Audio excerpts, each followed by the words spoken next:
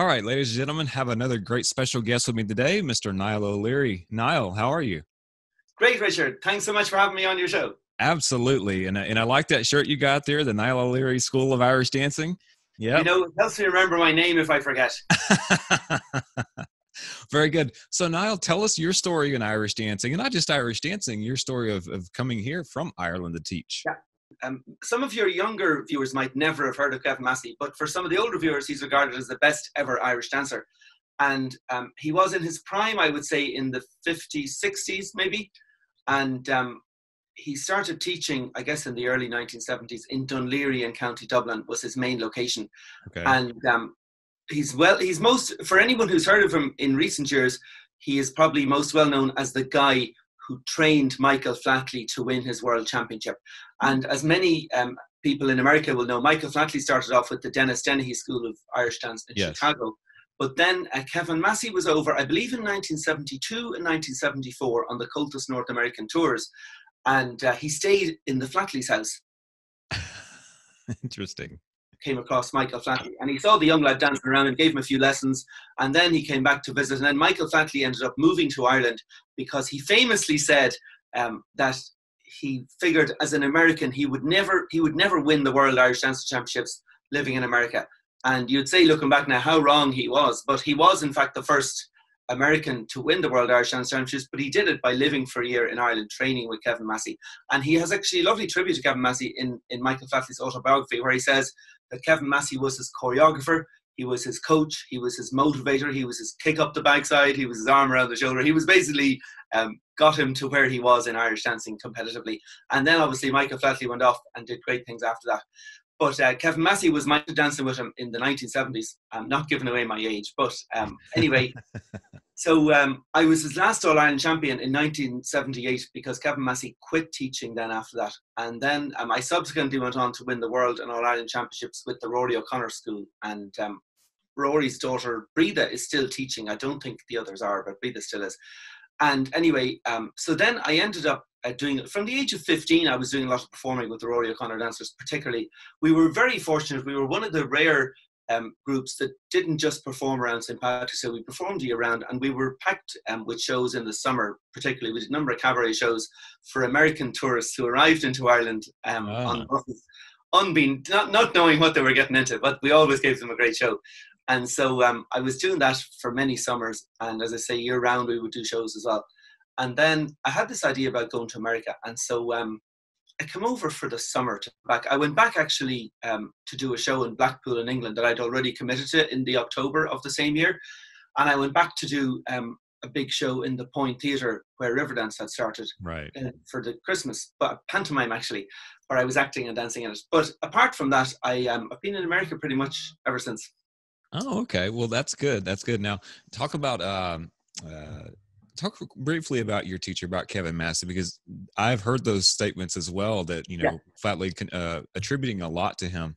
So as someone who yourself took from that dance master, what do you think was unique about his style that helped Flatley go from obviously a very accomplished dancer to a world champion? Well, I'd have to say that, I learned particularly by watching. There were two particular things: watching Kevin Massey and copying what he did. I guess I was good at copying him because other people have said to me that my dancing reminded me of his dancing, which is obviously, if your dancing reminds someone of your teacher, that's probably the greatest compliment. It is. But he had great cuts. He was really sharp with his cuts. And I actually was hanging out, not to be name dropping now, but I was hanging out with Michael Flatley a few years ago, and he said to me, he says, Kevin Massey's cuts, he says, were so fast that you couldn't see his legs. Wow. Brilliant. And it's true. And I remember just watching him. And the other thing was that he actually threatened me to be favorite sayings when he was teaching me were, I'll crucify you was the first one. And the second one was, I'll take your life. Oh, God. Imagine a dancing teacher saying that to a child today. The parent would be in the Child Protection Services would be in. Jail time would be the result. Exactly. And Kevin Massey was saying things like that to me when I was young. And that's how I got good. But I would never say that to a child now. I have to say that straight out. I would never consider saying that. I think it's awful. But I got good. Yeah, times have changed for sure. Yes, they have. Yeah. He wasn't the only one saying things like that. I think we can be fairly sure of that. No, absolutely. Yeah, I'm old enough to remember things along the same lines, not from my dance teacher, but just, in general. So yeah, it's Yeah, times have changed. absolutely. So talk about, how you got, obviously you came to America and you wanted to teach Irish dancing. Talk about those early days where you're trying to set up your school in an area that you're not all that familiar with. Well, I came over working full time and working flat out as an architect. And I still have my own architectural practice in New York City mostly. We do stuff around the tri-state area, and we're focusing on good design, But that's what I was doing full time. And I was teaching dancing kind of evenings and weekends and doing some shows here and there. Right. And then I started my own architectural practice after a number of years. And that's when I suppose I had more time to be doing the dancing. And so we started off, obviously, we started off actually, we did an adult beginner class, we did a children's beginner class, and we had one. My first ever student actually in America was Dara Carr, who's now combining Irish dancing and modern dance. And we had dinner one night. She moved to New York around the same time as me. And I was like, how about you go and compete in the Worlds one more year? And she was like, yeah, I'd love to do it. And so she was my first ever student. So it was kind of cool. But apart from that, we had a group of promising beginners. And my first adult class, there was a guy who was from New Jersey who insisted on speaking Irish all the way through class. And I was like, dude, nobody understands what you're saying. Can you please just speak English? People are going to get upset. Yeah. And then there was another guy in the class who he suddenly started dancing the jig. Dude, you stole my style. And like I was saying about Kevin Massey, this guy was starting to dance like me, and I was a bit freaked out. I was like, dude, I didn't want you to get that good. Yeah, that's true. So how many locations and students, you don't have to get specific, but like a range of, how big is your school now? Yeah, well, we started off and we were in Manhattan and Queens, and then we spread out to the other boroughs, and we've had classes in Staten Island in New York for years. And we've now locations actually in New York, in Florida, in Miami, in Mexico, and we also have a new location in the Midwest in Green Bay, Wisconsin. Oh, wow. That's amazing. That's really good. So how many teachers do you have working for you? I've had quite a few actually, and we've a number of people who are TCRGs, and Rosemary Cooper would be my main assistant teacher, and then she got her TCRG maybe 2 years ago, I think at this point, yeah. Okay. And then we have a number of other assistant teachers who jump in and help out with the classes as well, It takes a village, as they say. Yeah. It does, absolutely, yeah. And so we've a number of promising dancers. We've been doing dance dramas for years, and we were planning on bringing, which were due to take place in the first week in April in Dublin, the 50th on Commission World Championships. And unfortunately, obviously, like everything else, it got cancelled. But there's always next year. And so we've been doing dance drama for years, but we've also had a number of solo dancers over the years who've placed highly in the World Championships. And we've a number of dancers in our classes in Mexico who are actually getting really good. And it's very exciting. We've Daniela Sanchez and her mother, Marcela, are teaching our classes in it's really exciting that some dancers now are really, really making great progress. It is interesting to see Irish dance become this global phenomenon as far, the shows contributed greatly to that. But then after the shows sort of paved the way, teachers like yourself and others have gone in and filled in that gap where people didn't have access to Irish dance, and they were learning off videos and just wherever they can learn it. That's pretty interesting. Absolutely, yeah. Both. Yeah. Yeah, I'm very lucky that I've been performing now for over 15 years with Mick Maloney's Green Fields of America. And with Mick Maloney now, I've got to travel to places in the world where, like Vietnam and Thailand and Burma, and we've been to Cuba a number of times. And I remember a guy stopped me on the street. I was wearing some sort of shirt with Ireland or something on it. And I was in Havana, Cuba. And a guy stopped me on the street and he's like, "You're from Ireland?" And I was like, "Yeah." And he's like, "River dance."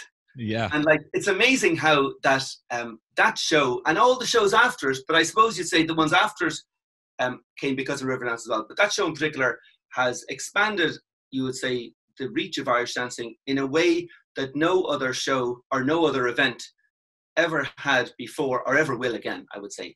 And like, you'd say the dancing class was, the first one was when the dancing teachers started traveling around Ireland, when they started the traveling dancing master thing in the late 17th, early 18th century, I think it was. That's when that started. Then there was an explosion of interest in Irish dancing, and then there was River Dance, and then there was the current situation, and we don't know how that's going to end up.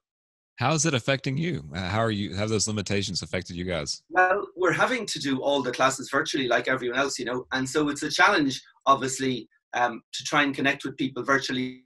More, I suppose, dancers who are not as high up the ladder in terms of Irish dancing, they're not really able to engage as well successfully with the classes online, but I think that people who are motivated, people who are driven, they just keep doing it, that's the thing. But it's hard sometimes when you've had like certain goals taken away from you, and particularly the lack of opportunities for dancers in the New York area, particularly to compete, because I find of all places I've been, the New York tri-state area has so many feshina that some people, like, they just go from week to week going to a fesh, or maybe 2 feshina every weekend. And if you're only used to going to a fesh, every second month or something, you mightn't notice a big difference in your life. But when you're going to a fesh every weekend, it's such a huge change. And to be sitting at home every weekend, it's just strange, It is, and people have definitely had to band together and support each other, and Yeah. teachers supporting each other, and dancers, all that kind of stuff. And I know there's been several Facebook groups that's been formed to sort of collaborate amongst teachers and various stripes. It's like, what are you doing? What are you doing? How are you helping each other out?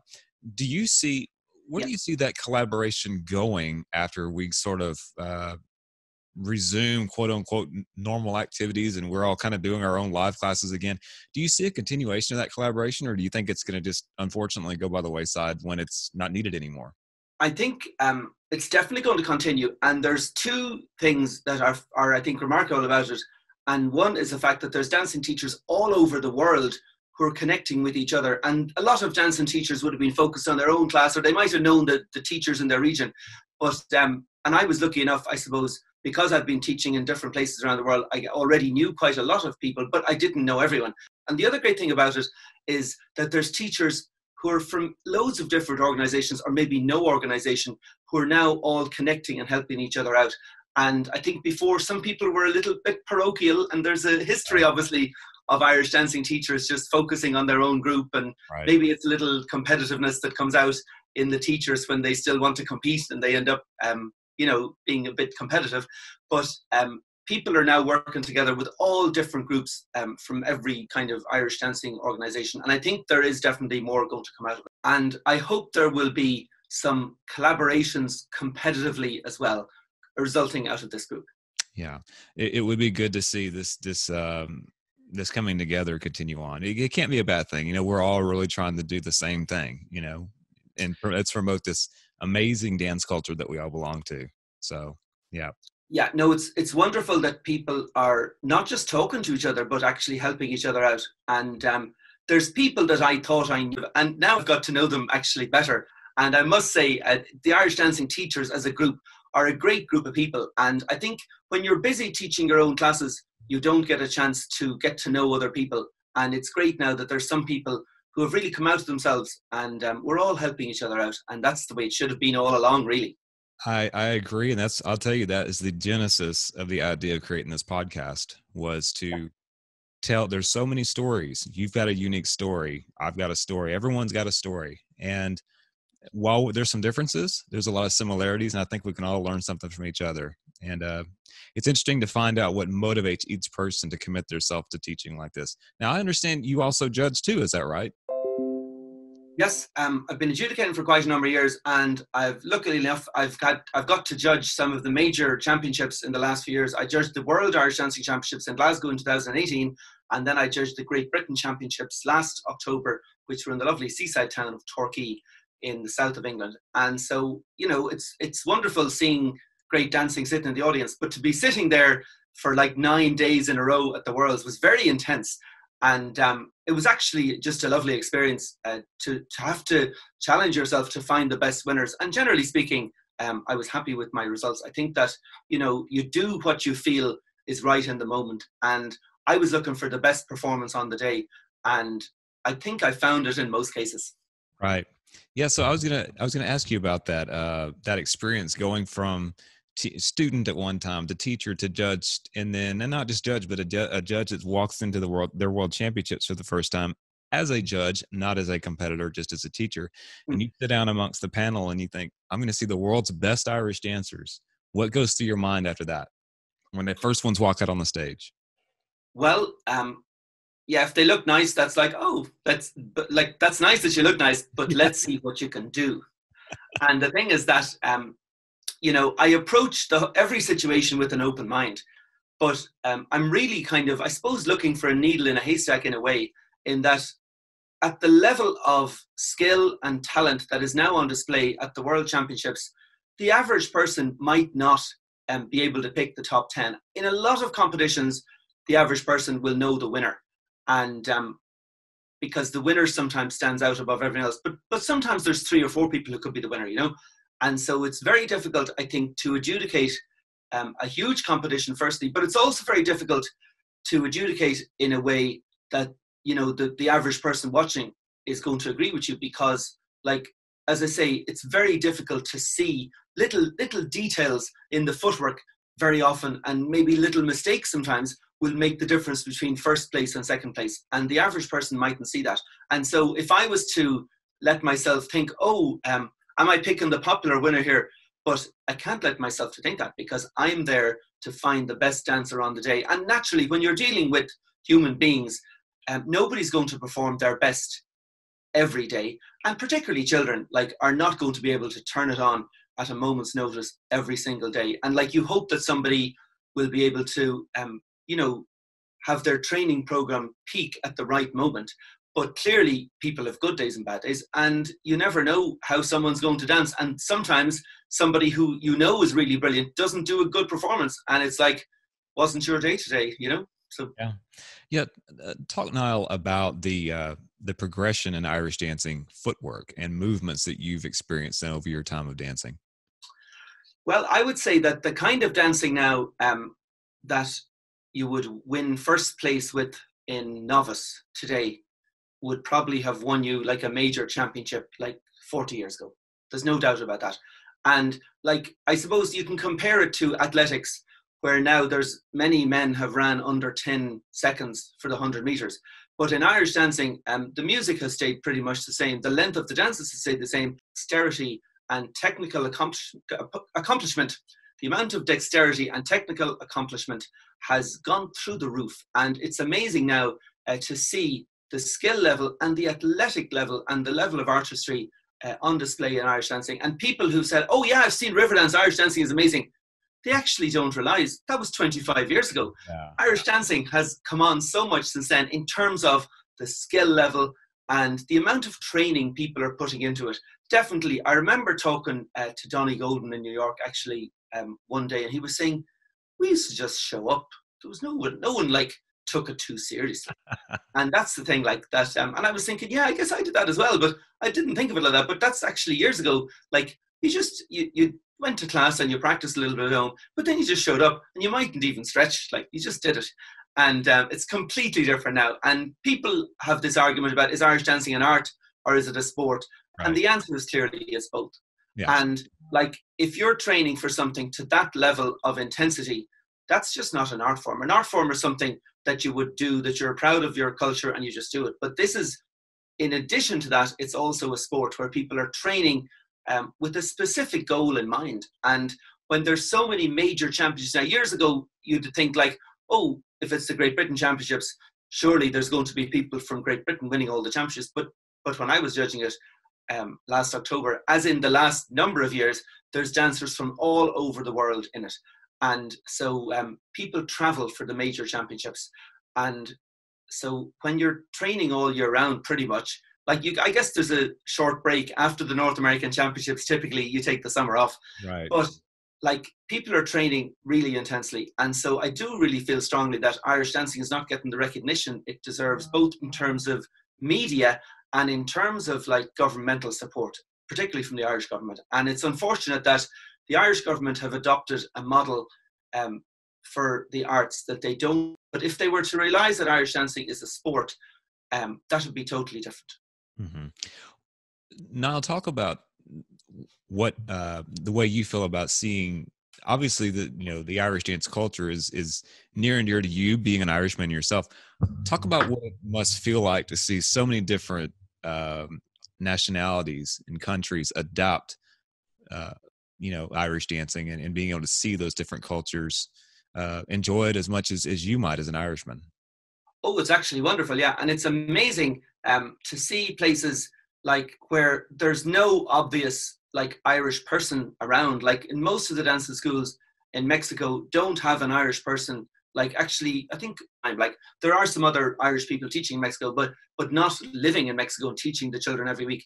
And the same thing now I find in places like Japan and like even South Africa and places like, there's places where they've done it themselves and they have sought out the best training, either going to Ireland, bringing dancers to Ireland, or bringing people occasionally from Ireland or elsewhere. But like, there's so much great dancing around the world. And it's one thing to see people try something and not be that good at it, but we're not talking about that. We're talking about people who have no obvious reason for doing Irish dancing. Right. And yet they're brilliant at it. And there was a video went viral recently of Morgan Bullock from the Southern Region, USA.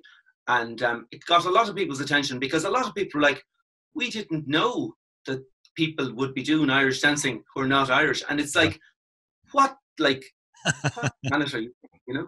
Yeah. Well, to us, yeah, it's crazy. But to the people outside the Irish dance world, they think, well, you have to be Irish to do this. And we just laugh, you know, it's like, no. Yeah. It's amazing. Like, yeah. It's like some people are very innocent, really, you know? Right. They don't know what they don't know. Now, you also play music. You also are a very accomplished button accordionist. Is that right? Piano accordion, actually. I play the piano accordion, and I play the spoons, and I play the little barn, and I play the keyboards as well. So I'm here like I have a keyboards here, but I actually don't. I'm just pretending. But whenever I say fiddle, I have to do this as well. But I don't play the fiddle. But yeah, I've been lucky enough that I've got hired to play accordion and piano all over North America, particularly for Irish dancing competitions. And it's great, very rewarding now playing the music for the dancing as well, you know. And I also play events and sessions, and we do corporate entertainment in New York City and further afield, a lot of weddings and things like that. And I run a regular event in Paddy Riley's Music Bar. It's every Thursday night in normal times, you'd say, 10:30 p.m. Irish Culture Night in Paddy Riley's Music Bar in New York City.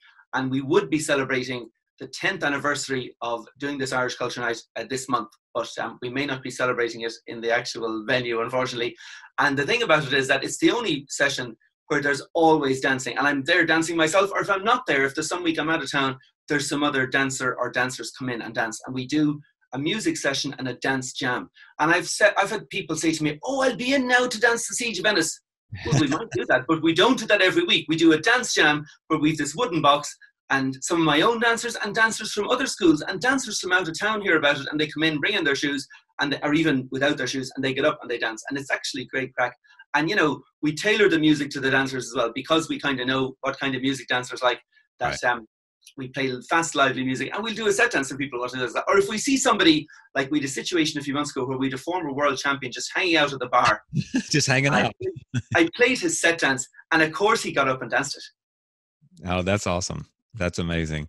Talk about the culture between the culture that you've developed and people like you've helped develop in New York, as opposed to the Irish culture that you may experience if you go to Ireland. There's obviously a lot of pubs and stuff in both places, and there's the music and in the dancing. But what about the differences?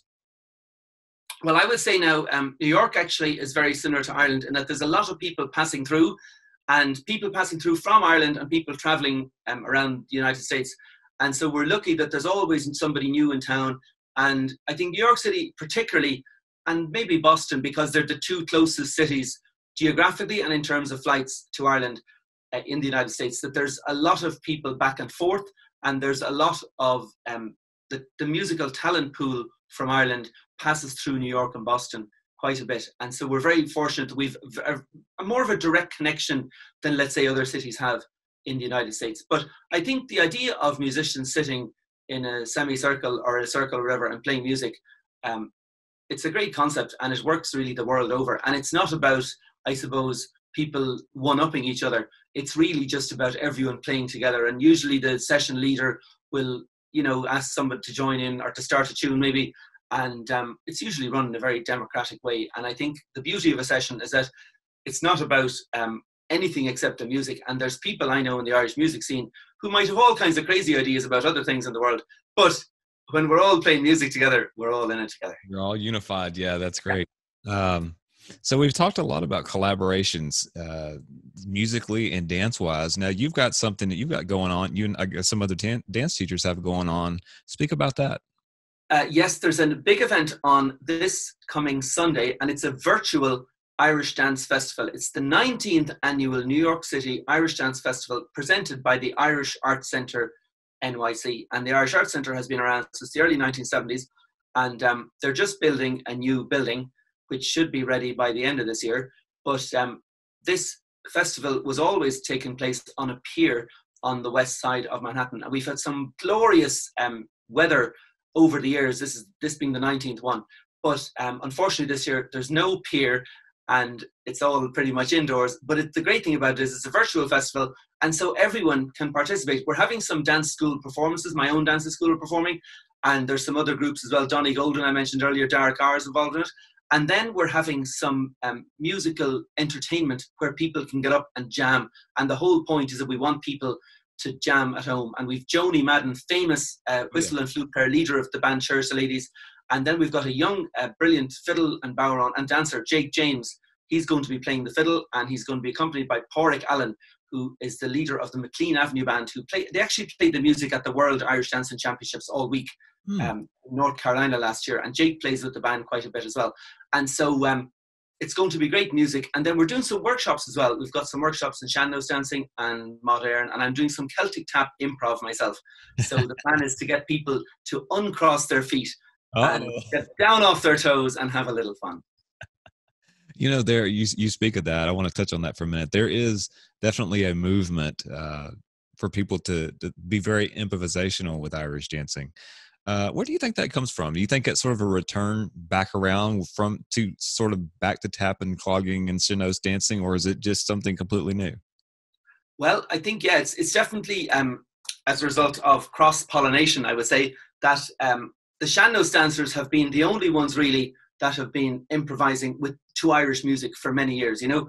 And whenever you'd see somebody doing any other kind of dancing, like there was a video which was really good actually of the Fitzgerald family. I think it was at the Dublin, Ohio festival a few years ago, and they were jamming away doing their I guess it's some kind of traditional Canadian dancing. Is it Nova Scotia dancing or Cape Breton or something like that? They were doing Newfoundland dancing, I think it is actually.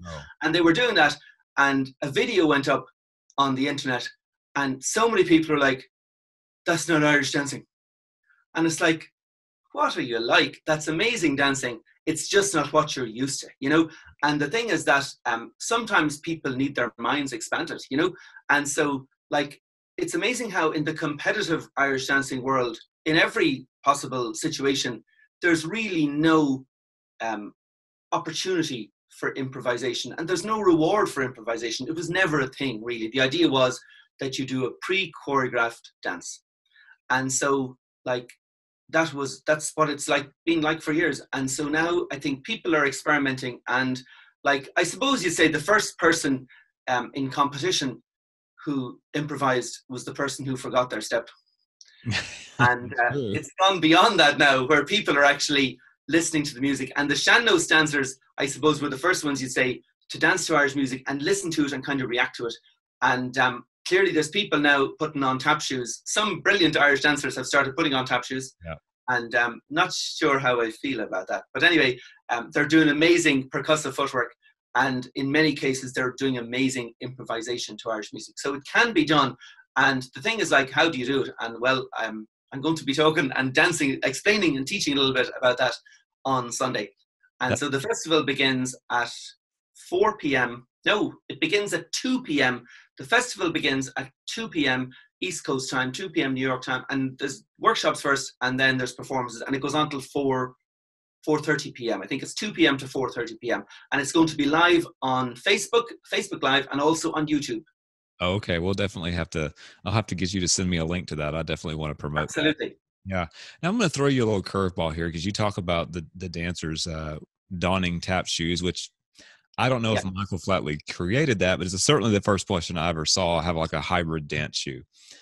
Now, my first Irish dance teacher came from Dublin, and he was telling us that. Who's that? Who's that? It's the O'Mallady clan. Several of the O'Malladys. Oh, right. Okay. Yeah.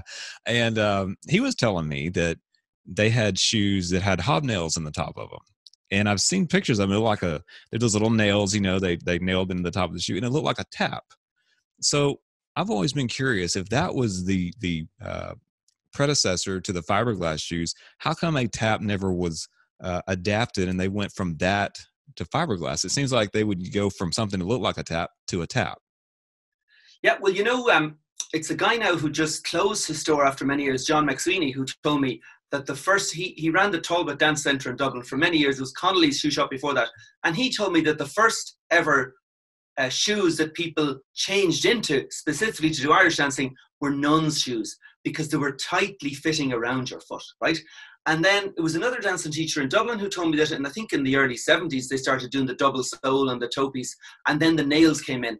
And so the thing with the nails was that, like, yeah, they were all little individual little nails, but once you started dancing in them, like, the nails would all melt together, and you almost had like what looked like a tap shoe, because all these little nails would end up melting together. And the reason that they went out of fashion particularly was because if you had one loose nail, it would rip a tear in a floor. Oh. And so you wouldn't be let into any dance studio nowadays with shoes with nails on them. And there's a number of studios that I've rented space in where they're like, don't rent to the following. And like, I've had to show them the shoes because it wouldn't be too sure. But the thing is that for some reason then fiberglass became a thing, because I think the fact is that, somebody obviously discovered that fiberglass was a good material for getting a sound. And I think it was a bit like maybe the GAA in Ireland, where they had the Gaelic games in Ireland, they had a rule that if you played hurling or Gaelic football, that you couldn't play soccer. So they didn't want anyone playing the foreign games. And I think in Irish dancing, they didn't want anyone wearing the foreign shoes. Right. And they didn't want to doing any other dancing. And I enjoy telling people in America particularly that when I was growing up, I wasn't learning Irish dancing. It wasn't called that. It was called dancing.